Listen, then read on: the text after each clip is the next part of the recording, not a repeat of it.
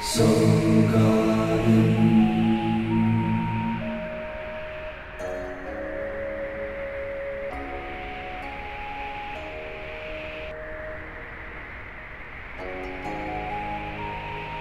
Your Sirius Step of the Day is sponsored by Soulmart.me. Watch, shop, learn.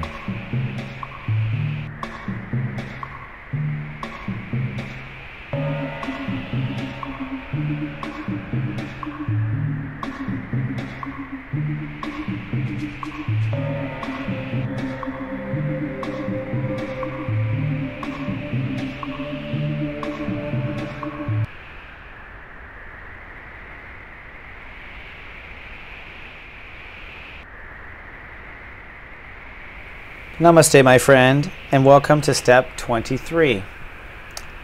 Step 23 is a fun step, and it can really turn things around rather dramatically after Step 22 fires off. And we talked about Step 22 being the day of emotion meets emotion, and who knows what the ocean will be and bring. And I talked about how Step 22 can come early or late. So Step 23 clearly is a conscious state because we're dealing with emotional states and we're dealing with people and their emotional states. Step 23 hits after someone has gone through a Step 22. And it depends on the person as to when Step 23 hits. Step 23 will definitely hit in the next 24 hours if it hasn't. So the universe will push you into that truth and understanding. But it might have hit right after Step 22 hit. So Step 23 is a timeless step. It can last 2 days, it can last 1 day. It is the day where you believe or don't believe what you are feeling. So you know, people are like, oh my God, I can't believe how good this feels to be with this person. I can't believe how that feels. I can't believe this, I can't believe that. Ah, Step 23, eh? You're in the step of trying to bring your feelings and your beliefs, 3, in alignment. This is usually a reaction to some sort of dynamic quantum effect of Step 22. So for instance, let's just say that in Step 22, you went with your feelings and decided to go ahead and go out with the friends tonight. So you went with your feelings, and then you met another person that was feeling pretty good too. And that was a unique feeling, and you had a wonderful time to where the next day, Step 23, you're waking up going, I can't believe how good that felt. Or, I can't believe how horrible that was last night. But it's the beliefs. So remember Step 23 with the 3, belief, I believe. If you remember way back in Step 3, I believe is what your heart thinks, what your heart resonates with. So we tend to think of beliefs based on education. It's not really education of an absolute objective world. Belief is education of what your heart has experienced on earth and so therefore resonates with. So people have limited belief structures with limited experience. You can't really believe or change until you experience. It's kind of built into the matrix. So we've experienced in past lives. That's why our heart will resonate ahead of time without having experience in this one. So really all boils down to, does the heart resonate? So although Step 23 is I feel it and I believe, what leads to believing, as you well know, is seeing if your heart is in fact aligned with that idea. So, wow, I met someone last night, but they're of a different race. I never thought I would date outside my race, but it felt good. But at the same time, that just, I can't believe it. So at this point, in this particular stage, what I always recommend to my clients is you explore. This is the education part of I believe. When you have a problem where beliefs, what you've been raised, or beliefs, what you've known, or beliefs, what you've experienced, are causing doubt, and you're searching your heart for the right truth, to get your beliefs in line. I want to believe in it. I really want to believe this is going to work. Everyone goes through this process where they're processing and they're thinking and they're processing and they're thinking, and maybe they're doing research and gathering information. And this is all very important. This is the education part of I believe, or the education part of Sagittarius. So today is definitely a day where a lot of people will seek out new information, seek out to educate, seek out. But what are you seeking? You're seeking the right information that your heart seems to resonate with. And then once your heart resonates with that information, you will say you believe it. It, quote, feels right. So today is really an explorative day where you are kind of putting your foot out there and exploring. Maybe you do believe it. Maybe you do know that today is the day, that this is the right course of action to take or not the right course of action to take.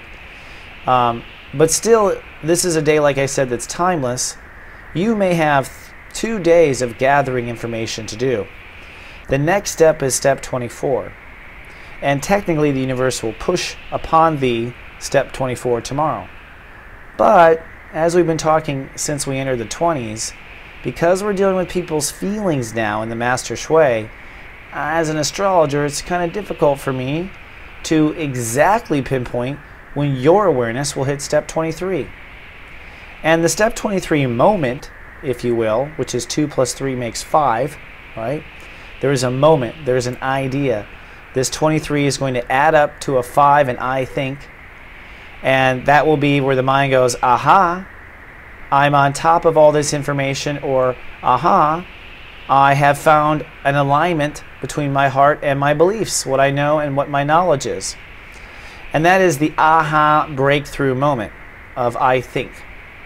And of course, this is your mind, I think, standing on top of all of your feelings, 2, right?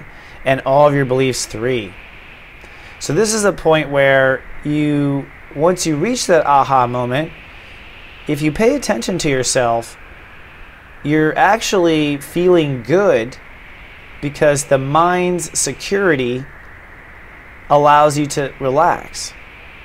And a lot of people are looking for only the aha moment in life, if you notice, like a Gemini energy, a step 5 personality. They're trying to get their mind always in order to feel good about it. And I always say, go straight for the feelings. Don't mess around with the mind. Well, now we're in the Master Shui 20s. Now we're in step 23. Now we are passionately aiming for whatever it is we're light casting this month.